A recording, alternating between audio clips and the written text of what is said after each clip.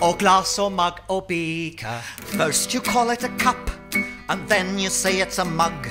A cup is simply a mug that is slightly more rounded and squat. So raise your cup, raise your cup, raise your cup.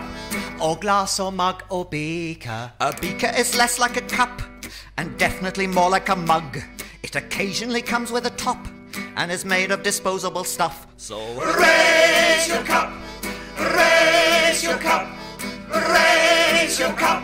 Or glass or mug or beaker. The vitrification of quartz can result in a substance like glass, but the basis of most common glass is a silica basis, of course. So raise your cup, raise your cup, raise your cup. Or glass or mug or beaker, or vessel or tankard or schooner, or chalice or goblet or tumbler, or snifter or steiner or pitcher, or cup.